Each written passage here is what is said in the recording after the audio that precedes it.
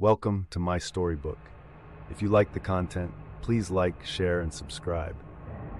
6 years ago, when I was 20, I was a bit naive and lived a typical lad's life, working during the week and having wild weekends with my mates. Everything changed when I fell in love with Katie, a friend I had known for years. This love altered my perspective, but it was an incident at the age of 20 that gave me a profound reality check about meddling with things beyond our understanding. The spooky events of that night not only scared me, but also made me realize the depth of my feelings for Katie, prompting me to want to spend the rest of my life with her. It all started after a crazy night out with the lads. We ended up at my mate Danny's house for a few more drinks. Somehow, the conversation shifted to Ouija boards. Some dismissed it as a joke, but my friend Luke insisted it was real, suggesting we give it a shot for laughs. We were only a bit tipsy, so we thought, why not? We cut out numbers and letters, arranging them in a semicircle around the coffee table, and grabbed an empty glass. With all 6 of us placing our fingers on the glass, Luke asked if anyone was there. Laughter erupted at first, but then we heard a loud thud in the kitchen.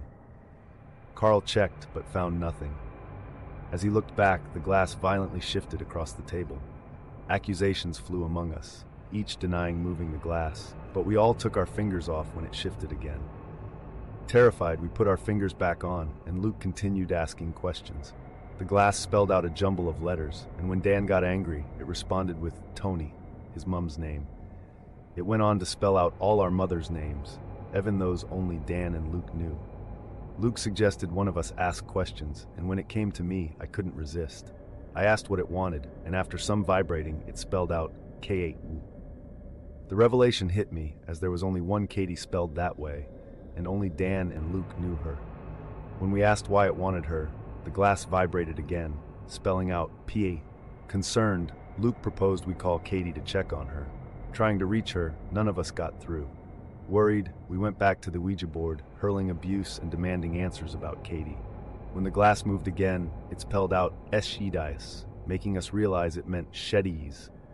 Panicked, I called Katie while Dan called her house. I couldn't reach her, but Dan got through to her sister, who informed us Katie had been rushed to the hospital. Desperate to get there, a neighbor offered to drive me and Dan. Arriving at the hospital, we learned Katie was in critical condition, suspected of a burst appendix. Allowed to see her after what felt like an eternity, I was heartbroken seeing her in that vulnerable state, surrounded by tubes and machines. Miraculously, Katie made a full recovery, and I was there when she was released. It was then that I confessed my love for her, realizing how much she meant to me, especially after the terrifying Ouija board incident. Katie shared that while we were using the Ouija board, she was watching a demonology program and felt pain in her stomach when the man on TV started discussing Ouija boards. The timing aligned with the Ouija board spelling out her name. Now 6 years later, Katie and I are still together. We believe that whatever came through that night caused Katie harm. We can't explain why it targeted her or why it spelled out our mother's names. Yet, amidst the evil, it brought the good of me, realizing Katie was the love of my life. We are now planning to get engaged soon. Since that night, we've never discussed the Ouija board again. We caution anyone contemplating dabbling with Ouija boards to stay away. Even as a skeptic who believed in nothing but weekend fun, I learned the hard way that meddling with the unknown can have severe consequences.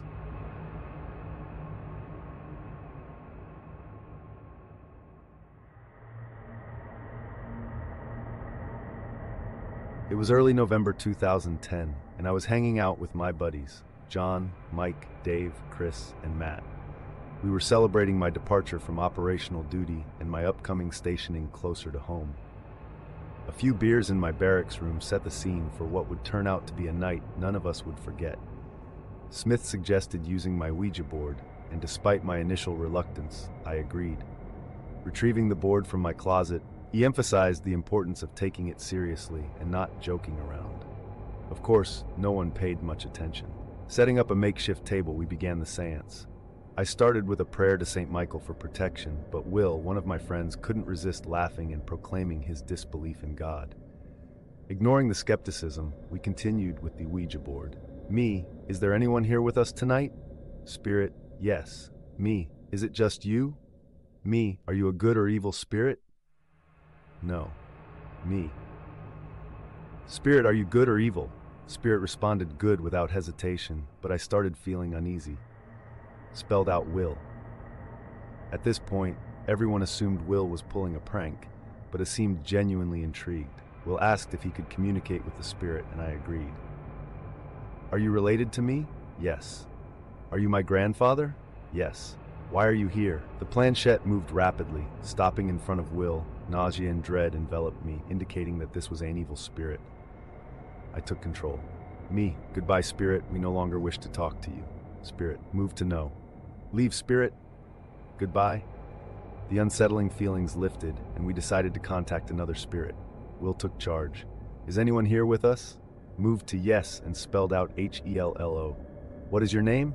LOC, then moved to the center, pointing at Will. Are you an evil spirit? Spirit, yes, repeating its name. Who are you? LOC, repeating the name. Goodbye, spirit. No. Suddenly Will jumped up, yelling, Holy sh! He claimed someone touched him, feeling like a red-hot poker. Checking him, we found no marks or burns. We put away the board, had a drink, and tried to calm down. But that's when things took a terrifying turn.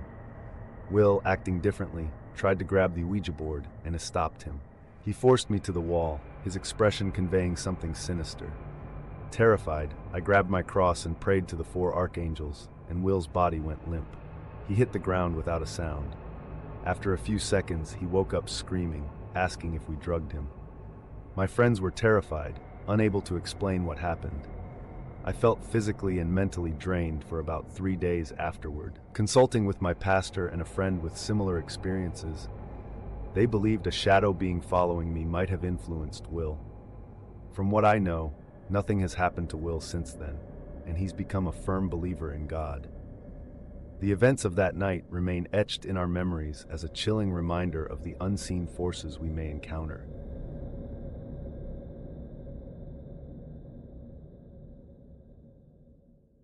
Two years back, my buddy asked if I'd use a Ouija board with him. He was scared to do it alone, thinking there might be some paranormal stuff going on. I thought he was being ridiculous, telling him ghosts weren't real. But he insisted, so I thought, whatever, I'll be a good friend and join in, even though I still thought he was crazy. So that night, I crashed at his place, and we messed around with the Ouija board. At first, I thought he was messing with me when the planchette moved. I accused him, but he swore he wasn't doing anything. The entity we were talking to seemed cool, claiming to be a friend whenever we asked for its name. I was still skeptical, thinking my friend was playing a prank, until the entity spelled out a threat. If you don't believe in me, I'll make you believe. Watch your friends suffer. I rolled my eyes, thinking it was all nonsense. But then, out of nowhere, my buddy started having what looked like a seizure. Freaked out, I went over to check on him, and it felt like something was stabbing into my leg. I looked down, and my leg was bleeding, even though there was nothing there. My friend suddenly stopped convulsing, stood up, and in this weird trance-like voice said, "Leave or you die." I booked it out of there and ran home. Since then, my life's been a mess. I've been seeing these black human-like figures, and sometimes I even forget my own name. It's like I'm haunted or something. Strange stuff keeps happening to me. I'm not myself anymore, waking up with cuts and bruises that look like bite marks. Last winter, my sister, her boyfriend, and I decided to do a seance to figure out who was bothering her boyfriend. We gathered all the stuff we needed and did some cleaning rituals before starting. After cleaning and blessing the altar, we kicked off the seance. We started chanting, and everything seemed on track. However, there was this weird vibe in their room that we only noticed later. At first, everything looked normal. Then out of nowhere, the boyfriend started softly crying, then hyperventilating and freaking out. It seemed like the entity we were trying to contact was attacking him. The boyfriend decided to blow out the candle, and that's when things went off the rails. We were at my sister's place, and suddenly, we heard tapping on the windows and sides of the house. Footsteps and soft whining followed from outside, so we decided to call it quits. Even now, going into her house at night feels like stepping into a dimension of hell. You spot cloaked figures by the pond behind her house, and things seem to come out of the ceiling and floors. When it comes to dealing with unleashed demons, you never seem to have enough power to ward them off. We cleansed the house afterward and turned it into storage. No one goes in there alone because the things you see are like nightmares on steroids. All of this came from a seemingly harmless seance on a winter night, an experience my sister, her boyfriend, and I will probably never forget.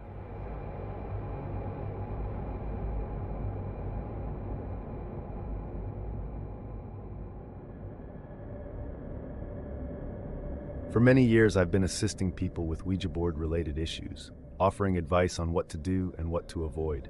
Unfortunately, some folks don't fully grasp the potential dangers. They see it as a source of fun, but their reality can be quite different. One day, while checking my Ouija support email, I received a message from a frightened individual who believed they had encountered a demon. Initially, they mentioned having a friendly ghost in their house, which they enjoyed having around. The residents of the small house were two sisters in their 20s. The unsettling events began when a friend stayed the night, bringing along a homemade Ouija board. They used it to contact their friendly ghost, but here's where things took a wrong turn. Instead of using the board responsibly, they made a series of homemade boards, used them to communicate, and then discarded them in the trash, only to repeat the process every few days. This, undoubtedly, was a massive violation of Ouija board protocol. After these sessions, they would return home to find their place in disarray. Shadows darted in their peripheral vision, and one of the sisters experienced a disturbing encounter while in the shower. She felt an instant pain down her back, and when her sister inspected, they discovered 4 large scratch marks. The accompanying photos revealed the severity of the scratches. I usually refrain from helping people after Ouija board use, but this case seemed exceptional. It turned out I wasn't their first point of contact. They had initially reached out to a local psychic, an automatic writer, capable of connecting with the dead through writing or a Ouija board. This psychic had recommended me. The two sisters wanted both of us to visit their house. Conveniently, they lived just a few miles from my place. E drove down while the automatic writer and her psychic friend surveyed the house. The psychic friend had the ability to see and communicate with ghosts directly, sensing their emotions. The two sisters were outside, likely following the psychic's instructions to let her figure things out independently. When I arrived, the girls greeted me, and shortly after, the two psychics emerged, one in tears. The psychic who sensed and communicated with the friendly ghost revealed that he was a lonely man who had lived in the house and tragically ended his life due to loneliness. Although still alone, his spirit found solace when the two sisters moved in. However, their Ouija board sessions had attracted an evil spirit that began tormenting the man. According to the psychic, our task was to help the good ghost escape the clutches of the demon while she purified each room. We commenced our efforts. I ensured my setup focused solely on communicating with the friendly ghost, not the demonic presence. We initiated contact by asking if it was a good spirit, receiving a positive response. The automatic writer connected with the man, who conveyed his attempts to warn the girls against using the board. Meanwhile, screams erupted from the back, where the two girls were with the psychic. The psychic emerged yelling for the demonic spirit to leave, accompanied by the girls' screams and breaking sounds. Attempting to persuade the good ghost to leave, I encountered resistance. He believed that leaving would give the demon more control. I argued that staying would eventually result in the demon using him to harm the girls. Suddenly, everything went silent. The automatic writer's eyes rolled back, and she began rapidly cycling through letters from A to Z. The psychic and the girls entered the room, and the psychic loudly commanded, "Leave!" My salt circle broke, and the candles I arranged extinguished. The automatic writer leaped on me, speaking an unintelligible language in a voice that wasn't hers. She scratched my face, leaving painful gashes. The psychic instructed us to restrain her, and a surge of strength came over me as I, along with the two girls, held her down. The psychic read from the Bible, flicking holy water on the possessed woman. Her screams were deafening, but we persevered for hours until peace finally returned. In the aftermath, the room was in disarray, but a serene calm settled in. The automatic writer returned, seemingly herself again, and embraced her psychic friend. The girls thanked me with hugs, expressing their gratitude. At the hospital, the automatic writer was treated for a broken arm and wrist, while I received stitches for the scratches. Months later, we were doing well. I revisited the girl's house and learned that the good ghost continued watching over them. He expressed his intention to keep looking after the girls, a responsibility I respected. When I inquired about the inexplicable surge of strength during the possession, he hinted, "I may have possibly helped you out a little." I smiled. Occasionally, disturbances occurred at their house afterward, but eventually ceased, a normal occurrence. I continued checking on the girls periodically. The automatic writer, after recovering, sent me a grateful email. She mentioned her plans to retire, and I couldn't blame her after such a harrowing experience.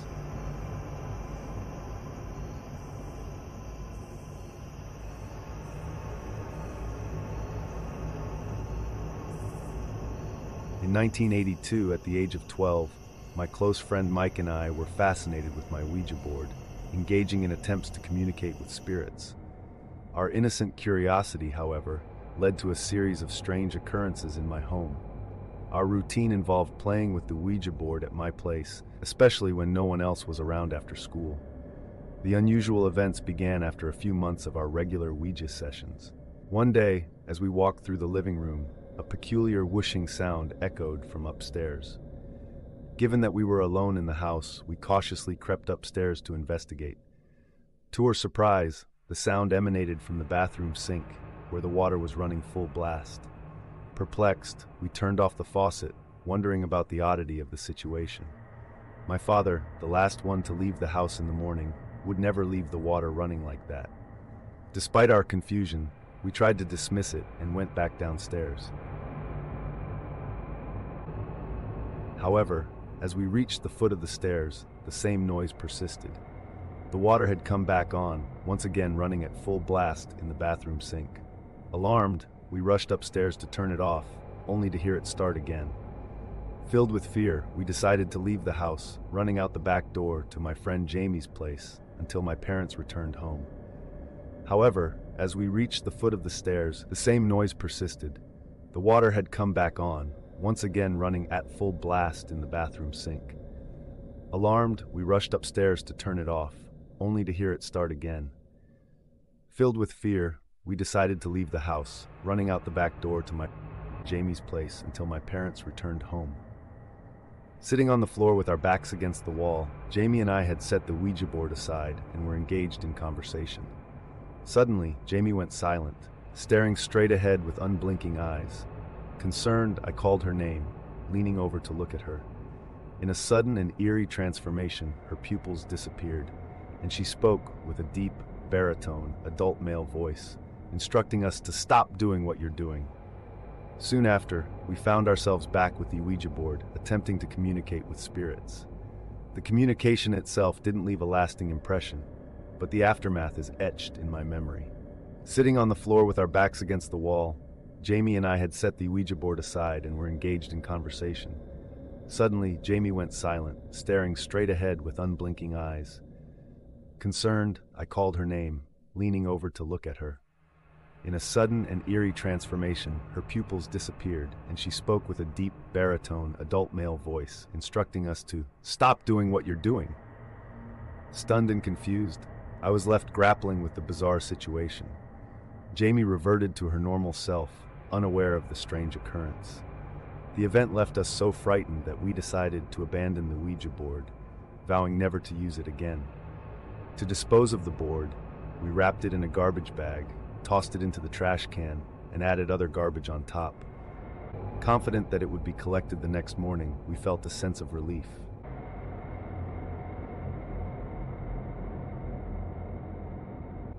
In 2008, I lived in a small town in northern Illinois with a group of friends, Sarah, Jake, Alex, and Taylor. We often hung out together, enjoying the beach near my cabin in the summer and sledding down hills during the winter. One day, Sarah mentioned finding a Ouija board in her basement, sparking excitement among us. The town had some spooky stories tied to the forest near my house, and we couldn't resist the allure of trying to contact spirits. Once everyone arrived, we set up the Ouija board beneath a tree I nicknamed the Ghost Tree. Its crooked, knobby branches created an alcove, half over the water, and half over the sand. A big flat rock served as our makeshift table, with a small dock nearby, shaded by the tree. Deciding on an order, Sarah and Jake took the first turn with the planchette, while the rest of us sat on the dock. As they whispered questions to the seemingly silent spirits, a large branch fell from the Halloween tree, surprising us. Brushing it off as a coincidence, we continued. Tyler, who claimed to have success with Ouija boards before, took the next turn. To our amazement, the planchette began moving in slow circles, and Tyler insisted he wasn't manipulating it. When asked questions, the spirit responded with a cryptic no, spelled out instead of moving to the corresponding word on the board. Even generic questions about its identity, family, and nature yielded the same enigmatic response. Dismissing it, the planchette moved to goodbye. Unease settled among us.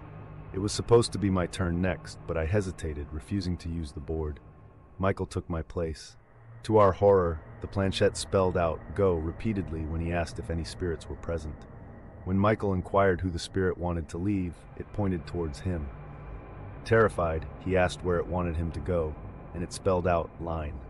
We realized the spirit knew our order. When asked if it wanted someone else in Michael's place, it spelled out my name, Aid, multiple times. Trembling, I reluctantly took Michael's place. As the planchette moved to the letters spelling "smile," I couldn't bring myself to do so. I greeted the spirit, and it responded with a slow "hi." When asked for its name, it chillingly spelled out "your" without further explanation. Overwhelmed, I began crying, and Michael hugged me from behind, offering reassurance. The spirit claimed to be a boy who died on October 3rd, 1996, the day I was born. Trying to dismiss it proved difficult, as it spelled out "no" repeatedly. Finally, after a prolonged struggle, it slowly moved to goodbye. Tears streamed down my face, and Sarah and I were left emotionally shaken. My parents, awakened by the commotion, sought an explanation. Unable to articulate our experience, Michael and Tyler attempted to convey the events. My parents, unusually understanding, decided to drive everyone home. That night, I slept with my parents, haunted by the encounter with the mysterious spirit who shared a bizarre connection with my birth date. The Ouija board remained, untouched, leaving lingering questions and a sense of unease in its wake.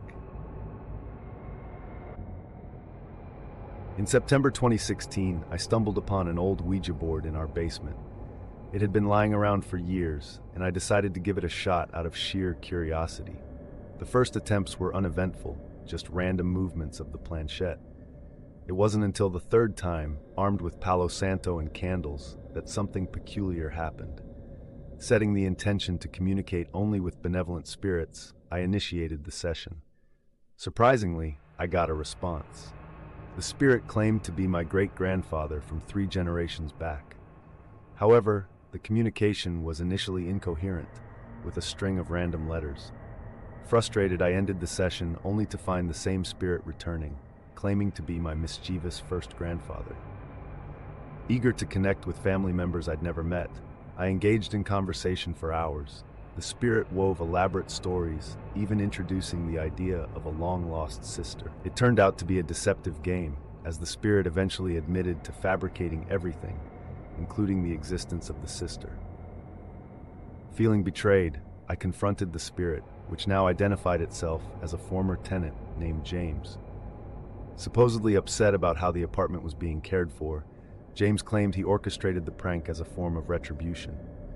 Skeptical, I tried to send him to a better place and hoped to move on from the bizarre encounter. In the following days, however, I couldn't shake off the unsettling feeling. I came across a video about automatic writing, a method to communicate with spirits. Eager to find answers, I tried it, only to fall into the same trap of deception.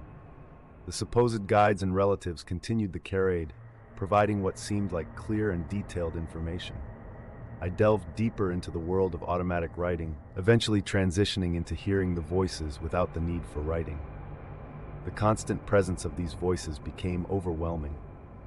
I convinced myself it was an overactive psychic ability, even as suspicions grew.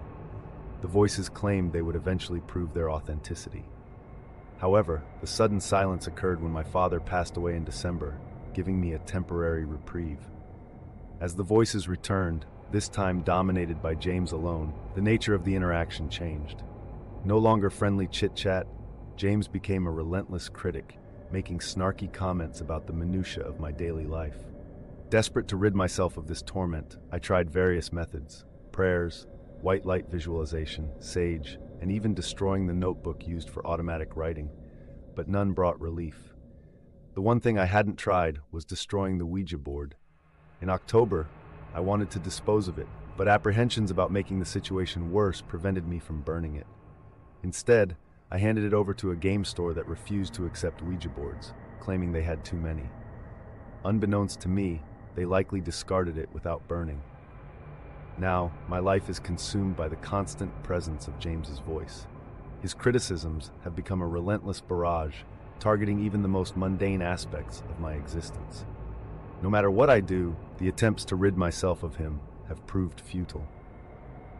The eerie connection between the Ouija board and the torment I'm experiencing raises questions about the true nature of the supernatural forces at play. Surrounded by an atmosphere of uncertainty, my attempts to navigate this paranormal labyrinth have been fraught with challenges. The initial intrigue with the Ouija board has transformed into a haunting ordeal, leaving me grappling with the consequences of opening a doorway to the unknown.